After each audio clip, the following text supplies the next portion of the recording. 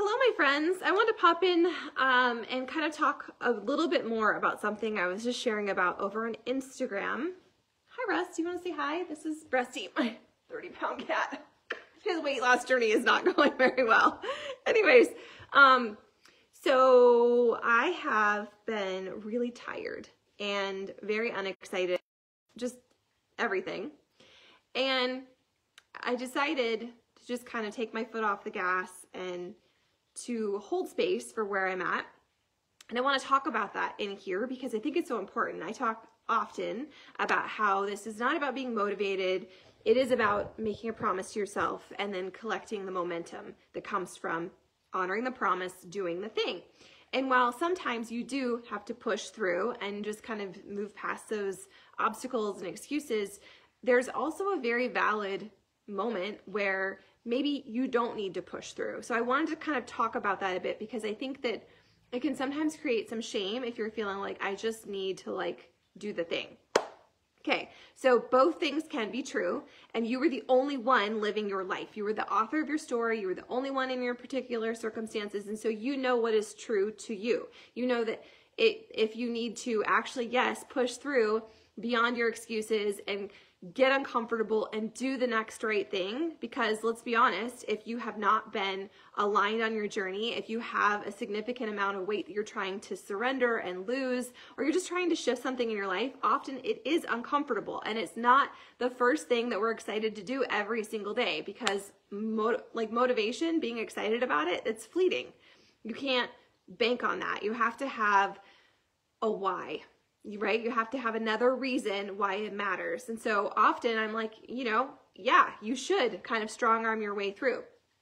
But I want to talk about that because that's not always the case. I strongly 100% believe that it's so critical and important that we all make our own unique promises to ourselves. You know what you need. It's not a one-size-fits-all recipe. What I do isn't necessarily going to be the thing that works for you, and that's okay. That's not the purpose of this group. The purpose of this group is to inspire you to do the next right thing, to feel like you're not alone, and to have tools and tips and access to things that can absolutely 100% change your entire freaking life, not just your body, not just the number on the scale. So I was in this transition where I was like, okay, Marshall's gone now for 90 days. So now I can crank it into high gear and I can do this and I can do that. And I was feeling super overwhelmed and just really freaking fatigued and bone tired. And someone said to me, sometimes when our partners leave, it doesn't mean that you have to continue even doing what you were doing while they were here. And while I know that, it just hit me differently. I was like, I don't have to kick it into high gear. I don't have to add 40 new things to my plate. I can actually take a step back and do less because I'm the only one here and I'm having to make all the dinners and do all the things and be the taxi cab and the payer of all the bills, all that extra burden and stress, right? So it's well, how do I do that and this, show up to my journey with excitement? And I don't know. I am in a season of unexcited and feeling very meh. So I decided that I'm going to take a moment, however long that feels right. Maybe it's going to be a day or a week or a month or whatever, to continue to honor the promise that I've made to myself, but not to strong arm my way through. Okay. So you can make this apply to your own life by making a promise to yourself, whatever it needs to be. And it doesn't need to be, I'm going to do X, Y, Z. It doesn't have to be a ton of things. It can literally be one thing. I'm going to focus on my rest. I'm going to focus on my walking. I'm going to focus on listening to 5 minutes a day or journaling my gratitude, or I'm going to figure out a nutrition program because I know that my nutrition is my weakest link, right? So you can still find a way to hold space and to honor that promise, to check the box every day and collect your micro wins without powering through or strong arming it or forcing yourself to do it. You won't always be motivated to do any of it. That's just real life, no matter what's happening in your life outside of your bubble. But I believe we can give ourselves more margin and grace while still holding the promise. It's okay if your journey is not linear. Mine is definitely not linear. And 2 weeks ago, I was like, yeah, I'm going to basically do a 75 hard without calling it that because I don't like all the pressure and stuff that comes with that. But I'm going to do all these things and it's gonna feel really good. And then I started doing them and it didn't feel good. And it felt like a freaking anchor and it felt heavy and suffocating. And I'm like, whoa, it's just me over here. I can't do all this. So I'm still honoring the promise. Today that looked like I got on our morning Zoom, which you're all welcome to join. It's not a secret club, okay? It's not. 8 a.m. Mountain Standard Time. It's an open link. It's open to all of you. Somewhere it's pinned. I need to share it again. We got kind of messed up with our links recently. But it's open to everyone. There's not a secret handshake. We've all become friends because we've shown up there, and there's a seat at the table for you. And if you're like, that makes me uncomfortable, I don't want to work out with people looking at me or talking to me, you don't have to. You can say hi. You can just wave and mute. You don't even have to have your camera on. But for me, it's such great accountability and it makes me feel less alone. And this is something that really is important to me. Okay. So it's a tool to you, for you, from me. So I got on the morning Zoom. It was just me and Carol Ann, and I rolled out my yoga mat and I pushed play on yoga, and I did approximately like 1.5 minutes. And then I was like, I don't like this, but I kept the promise to myself. I didn't strong arm my way through. I wasn't like, suck it up, Buttercup, you're going to do this. Like, it's just 20 minutes. You can do it. It's only 2% of your day. I didn't have any of that conversation.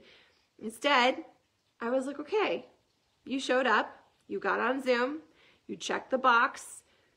I didn't even put my yoga mat away. I just was like, I'm done. And I got off BOD and I went for a short little walk to the coffee shop, and I'm going to count that as my win. The point is, I want you to start counting these things as your wins. Sometimes we think it has to look a certain way, or it needs to be really remarkable or super sparkly, when in fact it doesn't. So often the biggest obstacle in our own way is our self-belief. And it's keeping the promise to ourselves. It's honoring that promise, because it's not always going to be easy. It's 100% not going to be easy, especially if this is something that's new to you or that you're coming back to after time away from. And that's okay. We need to give ourselves grace and margin. And that doesn't mean that you go, you know, like I didn't go to the coffee shop and have like a giant salted caramel extra whipped cream sprinkles thing and a scone, right? Like you can do both. You can do both and still get momentum and still hold the promise to yourself and still be super proud, even if it doesn't look the way that you want it to. Things aren't looking the way I want them to right now. And I could be disappointed and I could shame myself and I could be like, you need to hide this. You need to get your shit together because you're a coach and other people are looking to you. I have never, ever come in here into any of my spaces publicly and been like, look at me, I'm a role model. I have all my stuff together, because I don't. I have literally built my business on being relatable and like a mom next door, and it doesn't have to be perfect in order to be yours, in order for you to feel proud, in order for you to collect your wins. And while the next 90 days may not result in me having washboard abs or reading 40 freaking books and like meditating so many hours, and that's okay. There's still victory to be had. There's still micro wins to be collected and compounded. There's still momentum to be gained by holding the space. So wherever you're at, if you're in this freaking epic, I'm just knocking out of the park, feeling super proud and aligned journey, or you were like, I am trying to dip my toe back in, but it feels really daunting and I don't know if I can do this. In fact, I really don't think I can do this because I don't have a track record of honoring my promise to myself. Guess what? This is a perfect day for you to draw a line in the sand and be like, I'm going to adopt the same attitude Sarah has. The sum is better than none and done is better than perfect. And I am going to at least hold the space and honor the promise I've made to myself in whatever area that is. If it's getting your water in, or it's eating an extra vegetable, or it's watching some of the nutrition videos, or implementing your shake, like it's never an all or nothing journey. You're not going to be kicked off of an island because you didn't check all the boxes. So give yourself a little bit of grace. Allow yourself to be a beginner. Like, I don't know why sometimes that's a hard lesson for us to like embody, that it's okay to be a beginner over and over and over again. It doesn't mean you failed. It doesn't mean you start over. There's no starting over in this. There is where you are today. That's all that matters, where you are today. And you can take a few steps, a few actions, check a couple boxes, honor a few promises to yourself, and be proud of that. Be like, I showed up the best that I could today, because not every single day is going to be the same hormonally, as mothers, with life. Like, there's going to be obstacles and challenges, And the whole point is that we show up the best we can every single day, not as a freaking perfect robot Barbie girl, but as ourselves, imperfect and messy and awesome and epic, right? So that's where I'm at. I actually had a couple handfuls of potato chips and I just wrote it on my gut protocol tracking sheet. It's okay. Doesn't mean I've messed up. Doesn't mean I have to start over. Doesn't mean I'm only going to have broccoli and chicken for the rest of the day. Instead, I was like, all right, you didn't sleep last night and you're a tired eater. So doesn't mean I'm going to give myself like a free pass for the rest of the day to roll around and eat all the things. Instead, I'm just going to log it and I'm going to note it and I'm going to move on with life. I'm going to drink some water. I'm going to go outside, right? You can still collect your wins. You can get momentum without powering through, without pushing yourself.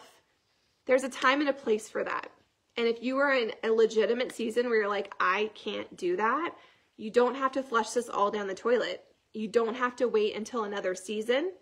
You can still do what you can today and collect those wins and choose to be super proud. It's a mindset. It's a heart set.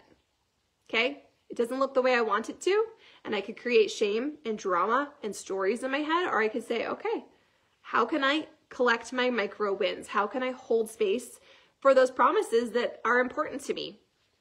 How can you do the same? Okay? So I'm cheering for you. I'm rooting for you. I'm about to go for a walk without my phone. What? I know. And I'm just going to look at the leaves and be super grateful for the wind in my face. That's all this is, guys. Okay? It's just holding space, doing the next right thing, not forcing yourself to figure it all out and creating a story or a timeline, just doing the next right thing.